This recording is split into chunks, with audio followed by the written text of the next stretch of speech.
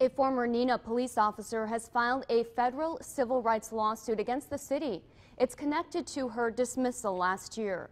Renee Porter, formerly Renee Dubinsky, was the department's only black officer. She claims race played a role in the department's decision to let her go.